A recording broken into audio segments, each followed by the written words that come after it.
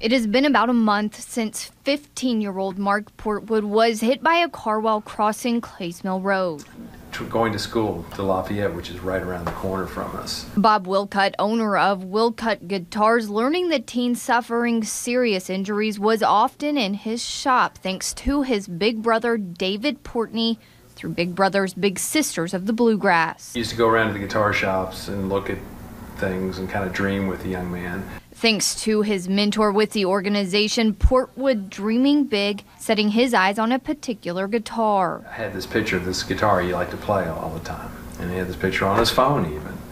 That guitar, an Epiphone Studio Les Paul, is now his. Play anything from rock to blues. Willcutt and his wife providing an early Christmas surprise for the young man who has been through so much. The young man's father also was in some kind of an accident at one time.